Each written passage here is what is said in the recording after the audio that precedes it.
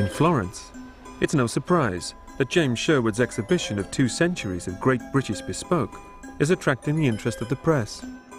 Branding enthusiast Angus Cundy knows what journalists want and likes to give it to them. Fabulous. May I call you Angus, Mr. Yeah, of course, please. Is it Cudney? Cundy. Cundy. This is fab. He probably doesn't know what a blog is, but the fashionista who's got him by the mannequins has got one to write and questions to ask. Are you the one that also has a line that's made in China, I read about? I hope not. No, what did we say Well, about what China? I was saying was that we have opened 2 shops in China. We sell English tailoring to the wealthy Chinese. Now, did you inherit Angus Cundy from your father, or did you set it up yourself, or is it a family business, or what's the name of your... Well, the name of the company is Henry Poole. Oh, yeah, right. And I certainly didn't set it up because it was set up in 1806. That's with an E, isn't it? Poole with an E. Yeah. Yeah, so we are the... we are, in fact, the oldest, we are the founders of Savile Row. Oh, this is fantastic.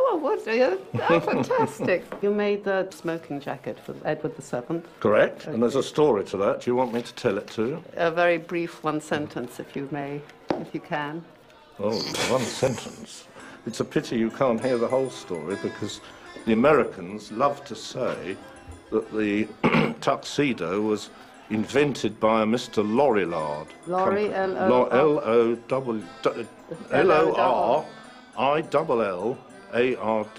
Lorillard. Is all this on your website? Yeah, it is actually, yeah. Oh, so well. But let me finish my story because I'm sure you'll be amused. He was standing in front of a fire in Tuxedo Park. And that's how... I was standing by the fire. Okay. But the amusing thing is...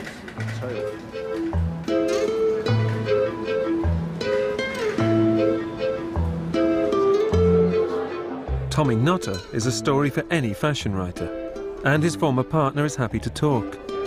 Sexton is an authority on the history and politics of British tailoring. He's an old Savile Row fixture, whatever the new rules say. 70s was the decade of the French, the 80s was the decade of the Italian, and the 90s should have been the decade of the Brits. But economy and worldwide recessions have set us back. We are now just catching up, if you like. So I think it's time now.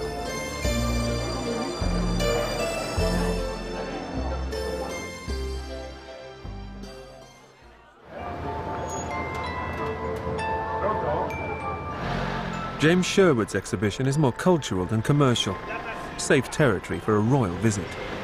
His Royal Highness Prince Michael of Kent lends his weight, but he isn't the only big gun here. Oswald Boateng, OBE, arrives fashionably late to marshal his neighbours and talk the talk. Here now for the first time to see all the tailors together, talking together in that way is phenomenal. Very good. It's going to be a tough shot, this, because there's a lot of us. And here in Italy, could you imagine this is happening in Italy first? I know. That's amazing. It's interesting that we've only been able all to come together as tailors in Italy, and we haven't been able to achieve that in London. These men are the Savile Row brand. The media are on hand to capture the moment.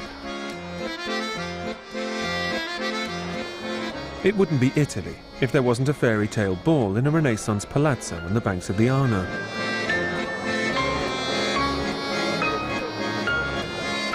It may be hard to measure how successful a trade festival like this is, but at least the tailors themselves have seen how impressive Savile Row can look.